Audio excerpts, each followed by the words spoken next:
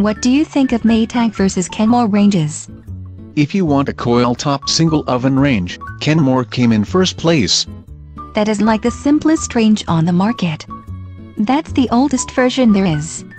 It cooks your food on the range and can bake pie in the oven too. Classic, cheap, reliable. That sounds like a Maytag commercial.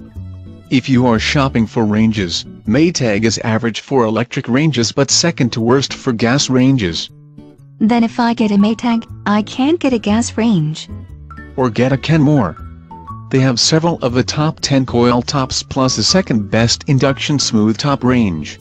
I can't afford an induction range. I'd have to spend as much on the cookware as the range itself. If you want a smooth top double oven range, Maytag actually had the second best model according to Consumer Reports. That is twice as many ovens as I want to clean. If you want a smooth top with a single oven, Kenmore came in first. Maytag doesn't even show up in the top 10 and is hardly in the top 20. What? Was it 20th? No, 19th. That's pretty much just as bad.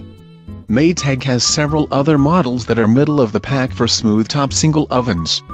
What's wrong with them that they don't rate higher? They don't do a good job broiling and self-cleaning. As long as they don't melt the oven liner during self-cleaning. That wasn't Maytag.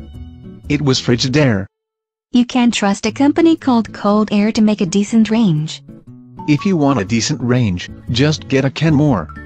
It is higher rated than Maytag in almost every category. Then I'm getting a Kenmore.